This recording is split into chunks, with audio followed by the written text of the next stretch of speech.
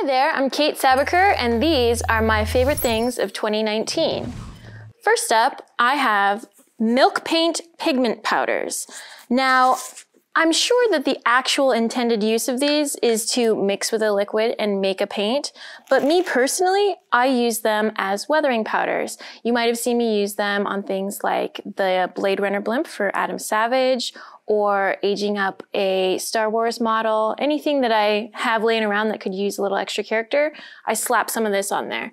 It's really nice. You can use a brush and get a great little amount for dusting on whatever you choose. They come in a wide range of colors, so anything you need, a rust color, an ochre color, my favorite umber colors. It really helps bring out any sort of details, lines, aging, whatever you need. They run about, I believe, like maybe $20 a piece. I've ordered them through Amazon before, but it's through a third-party seller, so wherever you find them, I think that they're pretty invaluable. Next up, I have what I call a precision rule. Other people might call them other names. Basically, it's a small steel ruler. What's great is usually there are different increments on here, so you can break it down by just how precise you're needing to be. My favorite ones are ones like this, where it's flat on both edges. So say I had an object where I needed to measure the interior wall height, I can drop it right down flat and know that I'm starting from that line. There's no extra bump at the bottom that you have to make up for.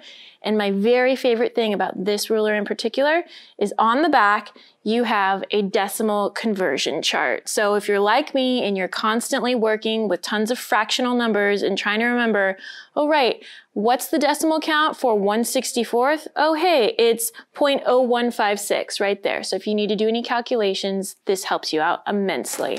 I love this a lot. Next up, I have to say this is my most used favorite thing of this year.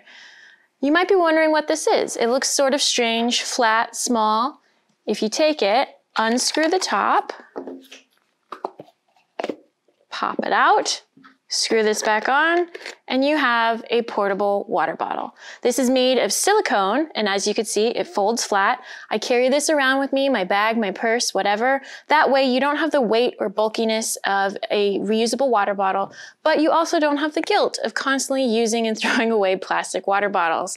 I absolutely love this. It's super valuable to me, and I get a ton of use out of it. It comes with its own little straw. Again, I've been using this all year, and I can't express how much I love it. And I get a lot of interest everywhere I go when other people see it. Last up, my favorite thing is, of course, a two-part epoxy. This is a 5-minute epoxy by Loctite. Now, any shop you're in, you're gonna find a lot of two-part epoxies, maybe different set times, many different brands. This is the one I always go to. It's my standard. Sometimes when I use other brands, I really can't rely on when they're gonna kick, how they're gonna perform, how brittle they are. This one, I know it and I trust it. So if I go to a shop that doesn't have this, I usually end up buying my own and bringing them in.